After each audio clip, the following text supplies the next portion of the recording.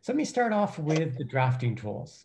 So when you click this button, we open up this side panel, and there's 4 different tabs here of things that we do to help make you more efficient while you're drafting. So the first tab here is the navigation tab. And what we do here is we provide navigation shortcuts to the different parts of your patent application. In addition to the section headings, we also have shortcuts to the first instance of each figure in the detailed description.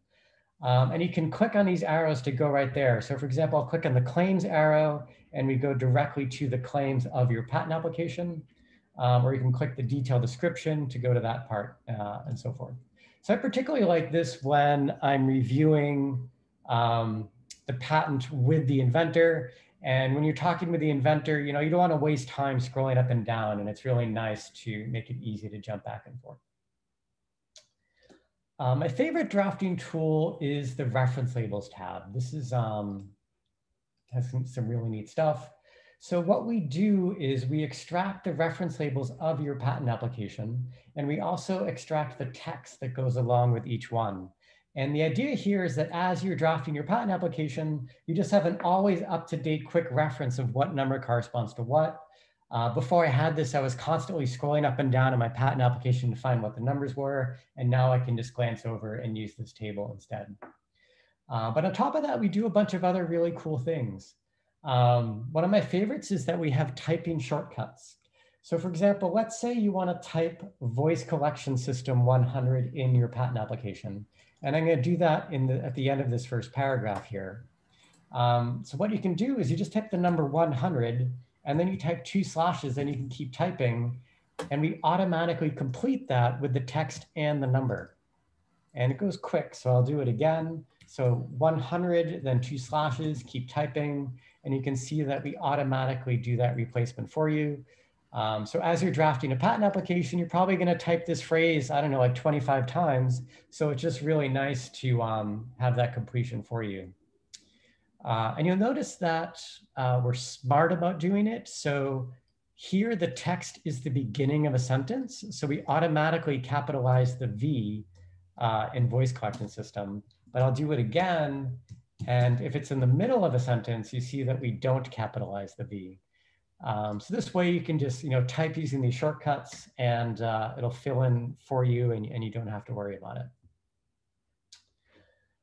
And then some other things we do here.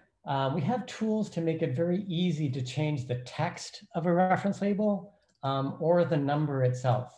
So for example, let's say you speak with the inventor. He doesn't like the name that you chose, and you want to change it to something else.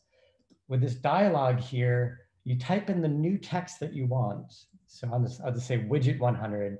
And then throughout your patent application, everywhere that it says voice collection system 100, we're going to go ahead and change that to widget 100. And I'll go ahead and do that. And you can see that it updated in the table. And everywhere in your patent application where it used to say voice collection system 100, it's now going to say widget 100. And one nice thing about the way this works, let's say you made a mistake and you want to undo it. If you just do one instance of the word undo functionality, it goes ahead and it undoes that entire global replace. So now we're back to voice collection system 100 everywhere. In a similar manner, you can change the number. So maybe I want to change voice collection system 100 to instead be 101. We'll go ahead and make that change throughout your patent application.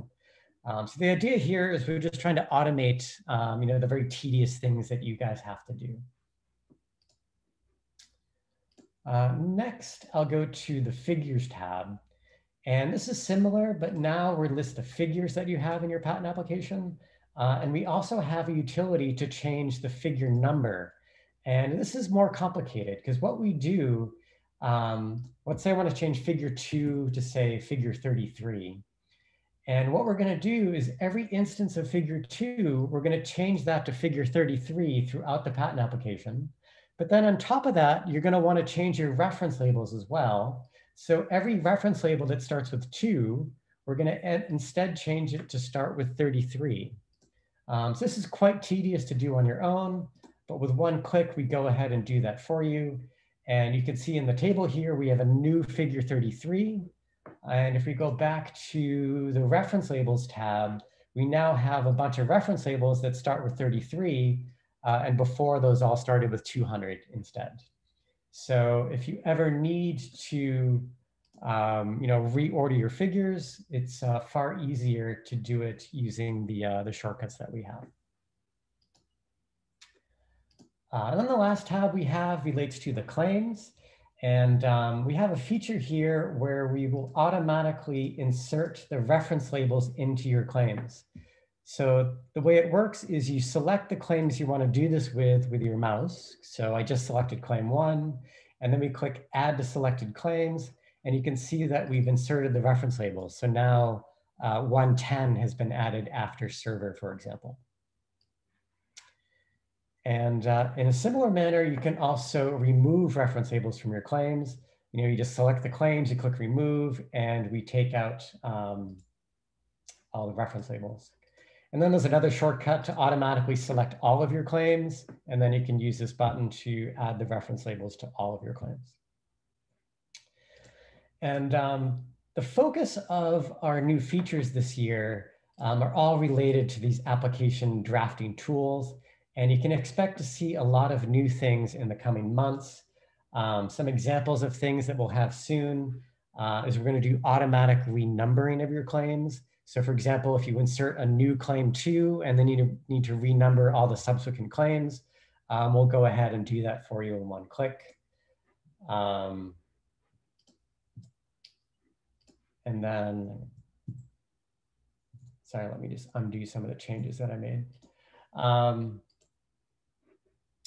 And then other things that you'll see this coming year is that we're going to automate the generation of the brief description of your figures. We're going to automate claim summaries, things like that. So definitely be on the lookout for a lot of cool patent generation tools to save you time.